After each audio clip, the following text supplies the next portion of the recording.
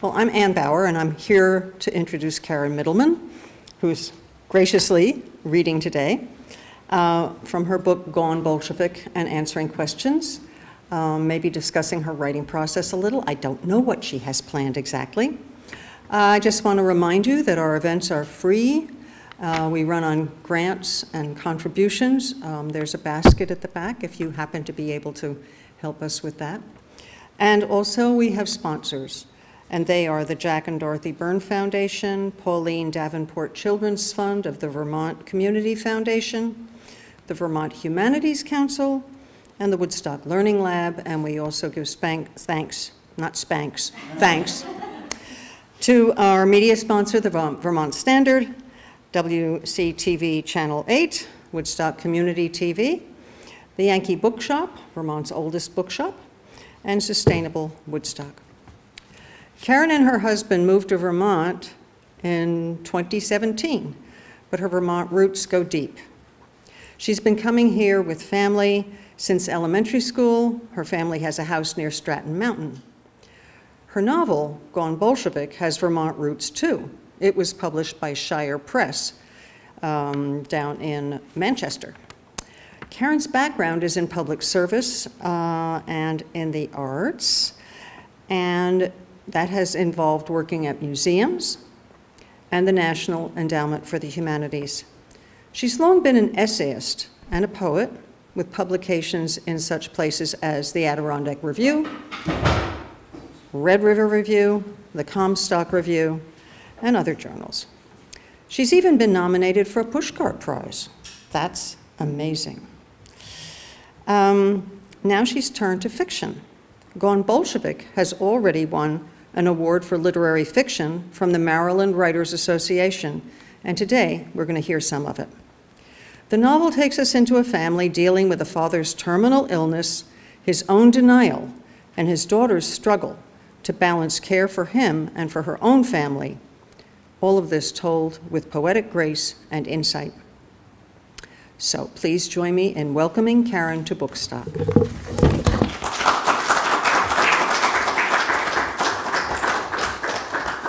Thank you, Anne, for that lovely introduction. Thanks to Bookstock for putting on this wonderful event. And thank you all for coming. I'm really glad you could be here with me. So one of the things that I've heard is that when people hear the title of my book, Gone Bolshevik, they think that they're in for a political thriller or something about the Russian Revolution. Well, they're not. The title actually comes from a medical text that was used widely in the United States and Canada back in the 1950s and 60s. So this was the height of the Cold War, and it was also a time when we didn't know very much about cancer. The medical community was just figuring out how cancer cells grew and how to combat them. So if you open the pages of this text and turn to the section about cancer, there's a passage in it that describes cancer cells as ordinary cells gone Bolshevik. So that's where the title comes from. It's fascinating to me that at the height of the Cold War, we were so captivated by communism that we actually imagined the cells in our bodies could be possessed by the communists. So there's something about that that just stuck with me, and when I was looking for a book title, that's what I decided on. So if you were hoping for a reading about the Russian Revolution, that's not it. The novel is about a man named Stan Gershman, who is a New York attorney and has just been diagnosed with esophageal cancer. I'm going to read 3 passages, and the first 2 are from the perspective of Stan, and the last one is from the perspective of his daughter, Sarah. And the only other thing you need to know is that at this point in the book, Stan has just undergone a rather radical operation. So it's a procedure that has only been performed at 2 hospitals in the nation to remove part of his tongue, most of his esophagus, and a piece of his larynx, which is our voice box. And the reason the surgery is radical and rather experimental is the doctors are promising him that he has a chance, although it's a slim one, because they've left part of the larynx, that with a lot of speech therapy, he'll be able to speak again. So that's all you need to know.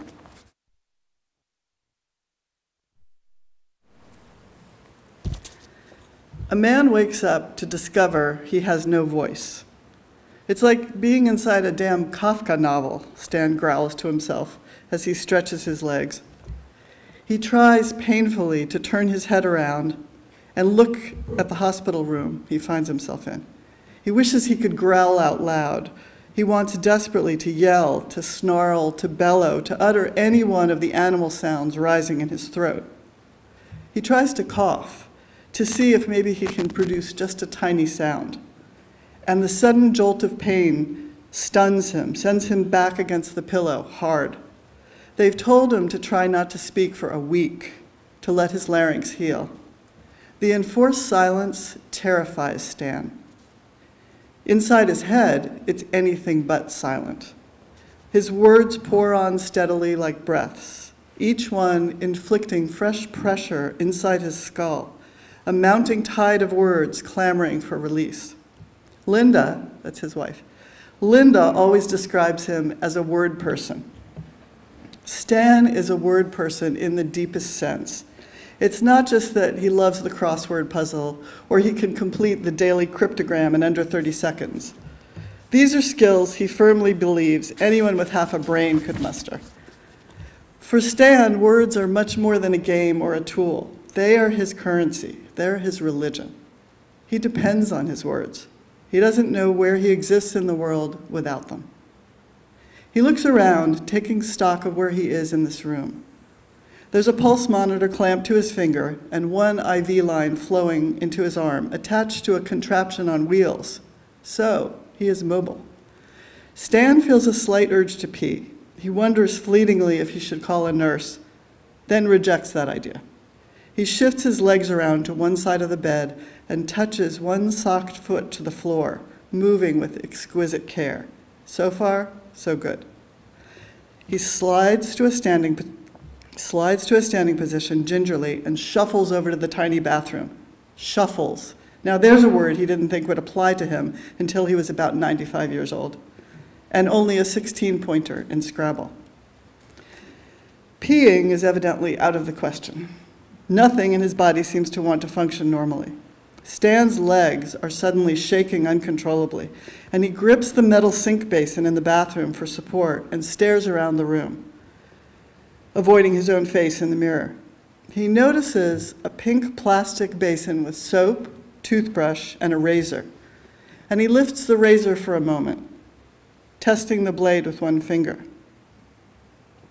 A clear picture comes to him then of what he must do. Bring the razor to his throat and cut this thing out. Butcher the damn thing before it butchers him. He has seen the anatomical diagrams. If he shaved away skin and tissue, layer by layer, couldn't he get down to the truth of it all? He needs to touch it, to feel where all this madness began, to assess for himself the kind of purchase it might have on him. A wave of nausea and chills steals even those momentary thoughts of victory. Stan tries to call out and again is rocketed by pain. He's doubled over as he lands hard on the toilet seat and rests his forehead on the cool rim of the sink, managing to bang loudly with the knuckles of his left hand, the one without the IV, against the metal basin. Stan finds himself tucked back into bed some time later, pain medication flowing blissfully through his IV bag. He reaches for the remote control and turns on the television above his bed. Cable television news is so insipid it infuriates him. Jennifer Lopez and Ben Affleck are engaged. Another big corporation files for Chapter 11 after inflating its profits. He flips foggily through the channels until he finds Giada De Laurentiis leaning over a steaming plate of eggplant parmesan, her lips wide and luscious. For the next hour, Stan watches cooking shows, his eyes following spoons full of sautéed vegetables gleaming with oil, mesmerized by peppercorn-crusted roasts and freshly baked cinnamon rolls piped with white icing. Giada, the narrator intones, enjoys long walks on the beach and yoga. She always keeps a secret stash of green tea and dark chocolate in her purse, just for emergencies. Well, Stan thinks, isn't that remarkable? With this promise of more fun facts about his favorite Food Network star, Stan is finally lulled back to sleep. When Linda arrives at the hospital the next day, Stan has been waiting for her for more than an hour. He motions for her to set up her laptop, then scrolls impatiently until he comes to the page he's looking for, the Herman Miller Furniture website. Here it is, the lounge chair designed in 1956 by Charles and Ray Eames, the most inventive furniture designers of his generation. They had taken plywood and bent it, molded it into the precise, supple curves of this exquisite chair, and then sheathed it in leather. Charles Eames said his greatest desire was for this chair to feel like a well-oiled baseball mitt.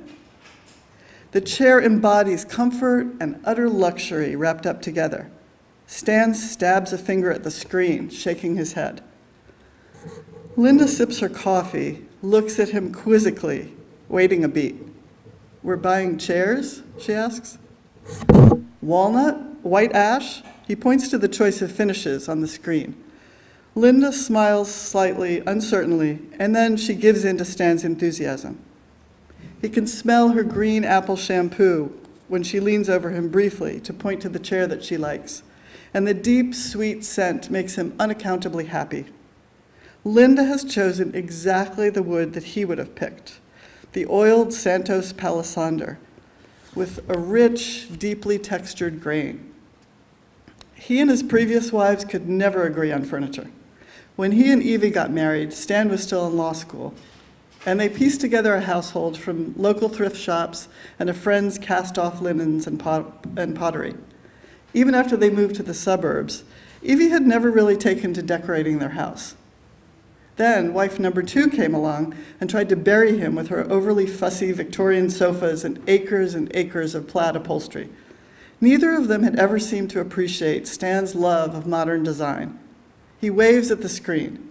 There is just no arguing with the brilliance of this chair. Time magazine declared it the greatest design of the 20th century. With its sleek, elegant curves and streamlined look, the chair won accolades for modern design, ahead of the Swatch watch and the S1 steam locomotive, for God's sake. Stan has heard that the original lounge chairs, designed in Brazilian rosewood, now sell for as much as $1,700 each. Linda doesn't seem to understand the meaning of his wave. "Buy it," Stan scrawls. He writes the words in big, excited letters on his notepad. When he glances up at his wife's face, he sees the precise second when everything falters. Linda pushes a strand of hair away from her eyes. "I don't know, Stan," she begins. He can taste the quickening, her faith set against his. He tries to make light of it, scribbling, "It's only money, honey." When that doesn't bring a smile to Linda's face, he turns away and stares stonily at the laptop screen. Stan is not about to let this moment pass him by. If he's going to battle this damn thing, he requires beauty to fortify himself. He will need to be surrounded by grandeur, by power, by lines that are true, by something he can hold on to. He vows to buy the lounge chair for his law office as soon as he gets the hell out of here. The Santos palisander in orchid white leather, with a matching ottoman. Sarah. By the time you lose your parents, you're supposed to be grown up enough to handle it, Sarah knows. The only thing nobody tells you is that your entire body will hurt when you wake up, worse than when you had the flu, and that your father, who's about to die, will visit your dreams every night, mumbling incoherently like a madman or a drunk on the streets. Last night, she stuck earplugs in both ears and pressed her eyes tightly closed beneath her sleep mask, hoping she could shut out the dreams, but there they were anyway. Her father riding bareback on a black horse along steep cliffs, or camping alone in a giant, dense Amazonian rainforest, or maneuvering his bicycle through New York City traffic with daredevil flair. The dreams always end the same way, with her father staring directly into Sarah's eyes and shaking a finger at her while trying to tell her something. "Trick yaks," he seemed to be saying urgently in last night's dream. "Murky softballs. salty pretzels. Sarah has no idea what the dreams mean. She opens a bag of pretzels and eats them for breakfast. Maybe if she does what he says, he'll go away. Maybe if she keeps dreaming him, he'll never go away. Her ache to hear her father's voice is more powerful than she ever could have imagined. It is deeper, and Sarah is ashamed to say it, far deeper than her urge for sex. More like her yearning for her son when he was an infant. She can remember the physical imprint that Zach, as a baby, left on her skin, the way his damp head fit into the space between her neck and her shoulder, leaving her with a hollow, scooped-out feeling of loss when he was lifted from her into someone else's arms. This is the same kind of ache, gnawing at her sleep, filling her with a restless desperation, the kind of physical longing she imagines could make someone jump off a bridge to slice into icy dark waters below. At the end of her father's first week home from the hospital, when she calls the apartment and has to speak to him through Danny, an Ethiopian nurse who doesn't know her father and has never even heard his true voice, Sarah abruptly hangs up the phone. Roland has to talk her out of jumping immediately on a train to New York. Sarah knows that she has utterly lost her bearings. The single thing she has relied on to be her compass, the sound of home, can no longer take her there. Her father has resumed going to work at his law practice now, at least 1 or 2 half-days each week.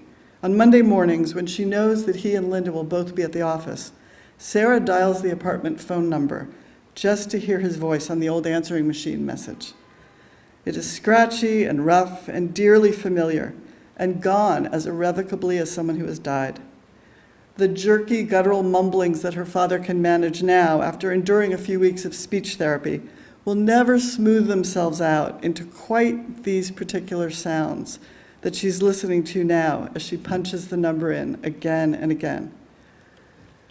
She hears him speaking at odd moments, like a phantom limb. His voice echoes in her mind, the way for months after her dog Ruby was hit by a car, she could hear over and over again the exact high yip the dog made going under the wheels. Her father had been visiting her at college that day. He stood in her apartment in his white boxers, smoking the morning's first Lucky Strike, when she stumbled through the door holding Ruby wrapped up in her jacket. "You better get that dog to a vet," her father had advised. "She doesn't look so good." Sarah drove the 10 careening miles to the veterinary hospital with one hand on the steering wheel and the other bracing the dog, whose head was lolling crazily in the front seat, her breath catching in little gasps. It wasn't the gasping sound that stayed with Sarah afterward, though, but that last piercing yelp in the split second before the car hit, before Ruby felt the impact. It was the sound of something before it happened, before the future shouted its name. Thank you.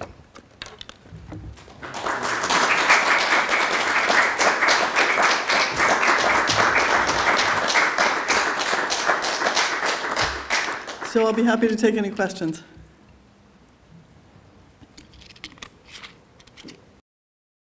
Anne, yeah. Have you had the misfortune of having to go through a cancer illness with a loved one? So this book is actually based on my father's experience and my family's experience with watching my dad go through esophageal cancer. And when I first started this, I thought I was writing a memoir.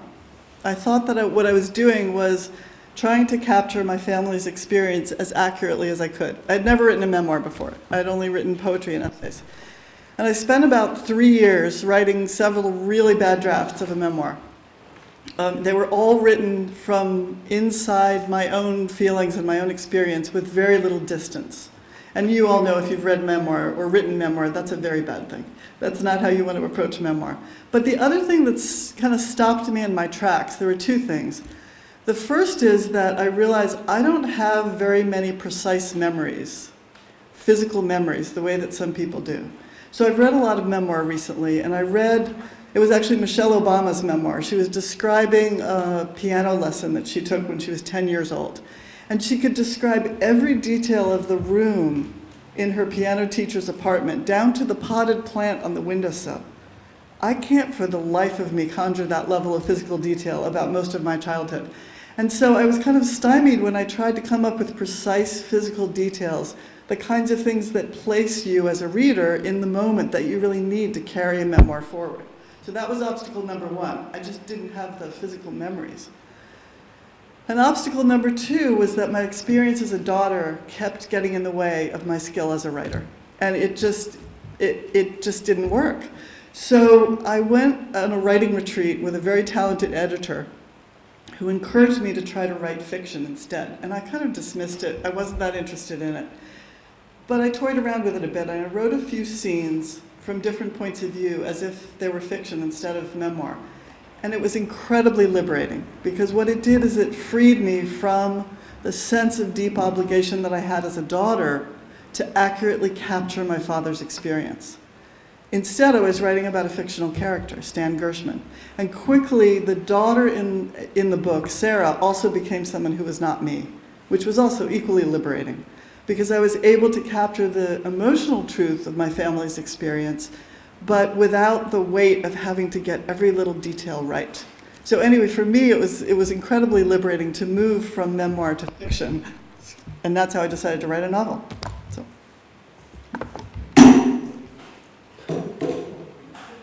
I'm going to just leave that there. Maybe I should put it up here. Yes? In Writing Without Death and Dying, did it make you more conscious of your own mortality, more fearful of death? Did it change how you, growing older, no offense, how you, as we all are, how you feel about that? That's a really great question. So I remember when my dad was first diagnosed, and he was given months to live, and by the way, he lived almost 4 years after the diagnosis. So we were very lucky. We had a lot of time with him after he was diagnosed. But I remember asking him that question, asking him if it made him feel like he had to capture every moment as if time was precious. And he looked at me like he just couldn't even understand what language I was speaking. He said, "I'm just trying to get through tomorrow." Because he was so consumed by the task of healing his body and dealing with the physical pain that he had lost all perspective. But for the rest of the family, including me, yes. I think it threw us all into this sense of reevaluating our lives and thinking about, not to spout cliches, but living more in the moment and recognizing that our time is scarce. So it absolutely did. I guess what struck me is that it didn't change that for him. So. Yeah, Ken. I have a friend who's writing a book, and if you talk about the characters in the book, she can tell you everything about them. Mm-hmm. No, she thinks this, she knows that. Are your characters still developing in your mind even after the book is done? Oh, no, because I'm writing something else, and so I'm getting consumed by another set of characters. But I know what you're talking about, because I found myself understanding what kind of breakfast cereal Sarah and Stan would like. And in fact, the moment that I knew that Sarah was the daughter in the novel, that she was no longer me, was when I realized that she likes a breakfast cereal that I don't like, that she doesn't like taking long walks in the morning, which I love, that there were all these things about her character that I kind of resisted because I wanted her to be more like me. And in fact, she emerged as very much her own person and really not me. Which is something I had heard writers say, and frankly, internally kind of rolled my eyes when I heard it. But it happened to me as well. So, yes. Well, I think it's going to be a memoir, but stay tuned; it can turn into a novel. I'm actually trying to write a memoir about a completely different subject, a completely different stage of my life, but I don't know if that will also turn into fiction. I'm not sure. Yes. Do you start on a project with an idea about how lengthy it'll be, how many words you're looking to is a memoir shorter than a work of fiction?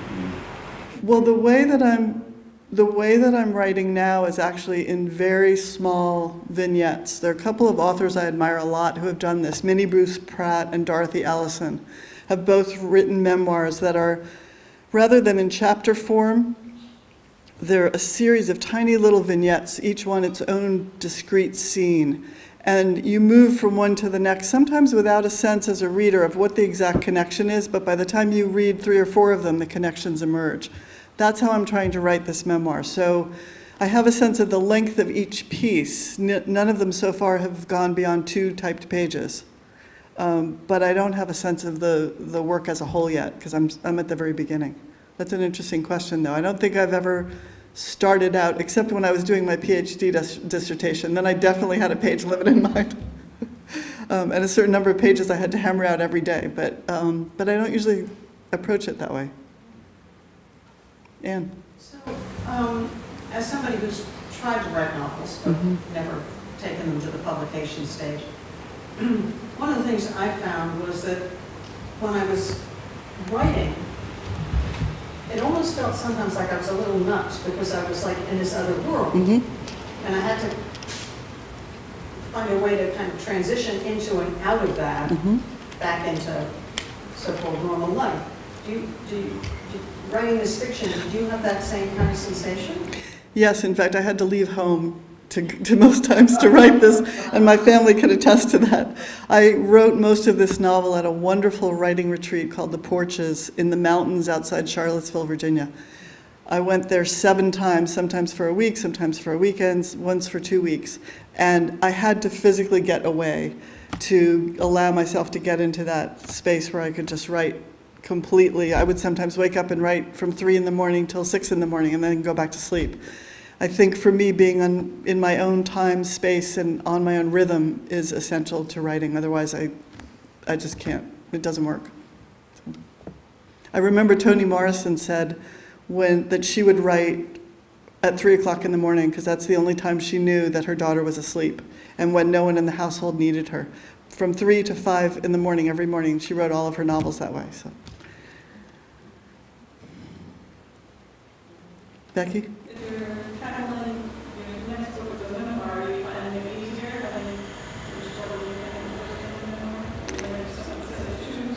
I'm running into some of the same issues, but I decided actually part of what I'm writing about is the loss of memories of my childhood. So that problem is actually part of the subject matter, which, because I'm writing about a kind of rupture in my family when my mom left. When I was in high school, she left my dad. And most families when children in a family go through any kind of rupture or trauma, from tiny things to, children who have gone through genocide and true trauma, they often lose their childhood memories. There's a wall that goes down in your mind to protect you from what isn't true any longer. And so I'm writing about that process, which frees me. If I'm writing a scene and I don't remember anything, then I write about the not remembering. And sometimes that's a gateway into telling something true about that moment, that era in my family's history. So that's what I'm choosing to believe at the moment. We'll see if it works.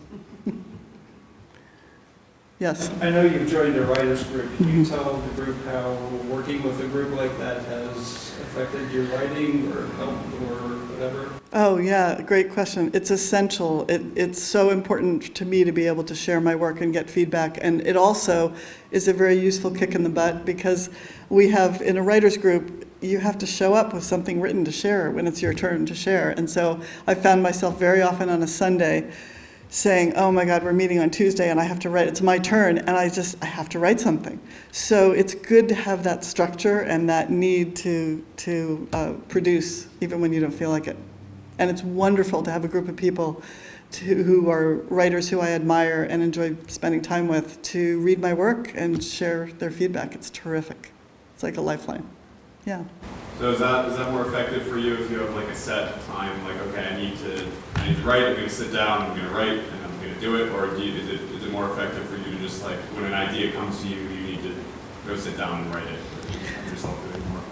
Yeah, that's a good question. So both, because things come to me, and they always seem to come to me when I'm driving and when I can't write, and I actually have almost driven off the road because I keep a notepad on my front seat, and I sometimes have tried to write while I'm driving. Now I pull off the road and I write in my notebook. So I do write things down as they come to me, but I have found ever since I had a child that I had to steal time when I had it. You know, the old saying that everyone tells mothers, sleep when the baby sleeps, and you think you can't fall asleep, but you can because you're so exhausted. So, you know, your sense of time changes when you become a mother. My sense of needing to carve out a special quality of time for writing just disappeared once I became a mother. If I had 5 minutes, I would sit down and try to write. If I had 10 minutes, I would sit down and try to write. If I had an hour, that was bliss, and I would sit down and write. But I got really good at being able to kind of turn it on and off. So thank you for that. That's my son, by the way. So one maybe last question, unless somebody else has a burning question. In that writers group, do you sometimes find that you get contrary reactions from people, and how do you handle that? I mean, how do you resolve it in trying to make use of it? Yeah, that's a good question. We definitely have different personalities in our group, and very strong personalities. And so sometimes you'll read something and someone will say, well, that ending doesn't work for me. It's really a little unclear, and I wanted to know more about X. And someone else says, no, no, no, no, it's exactly right. I don't think you want to go into more depth about X. That will take us out of the moment. And so you're left with two very competing ideas. I have a pretty strong sense of where I want my own writing to go, I will say. So I kind of trust my instincts in that moment, and I find that sometimes I listen to one or the other, but I've also gotten feedback from people that I'm really surprised by, and that has sent me back to the drawing board. I mean, if everyone in the group says, you know, this paragraph really doesn't work, even if I'm in love with that paragraph, obviously I need to pay attention to that. So that's one of the wonderful things that the group does for me. Any other questions? Yep. Poetry and fiction seem very different. Have you abandoned poetry for fiction, or do you go in and out? I go in and out, and sometimes actually I'll write a poem as a way into a subject, because I think it comes more naturally to me because I started out as a poet. And so I'll write a poem, sometimes a really bad poem, but I'll write a poem as a way into a subject that I'll later write an essay or a memoir piece about. And I'll ditch the poem. It won't ever be something that I'll work on again, but it's the way in, because it comes most easily to me, I think. So. I might add, I find some of your passages in the book very poetic. Thank you. As did I listening. Yeah. Thank you all very much. Yeah, and so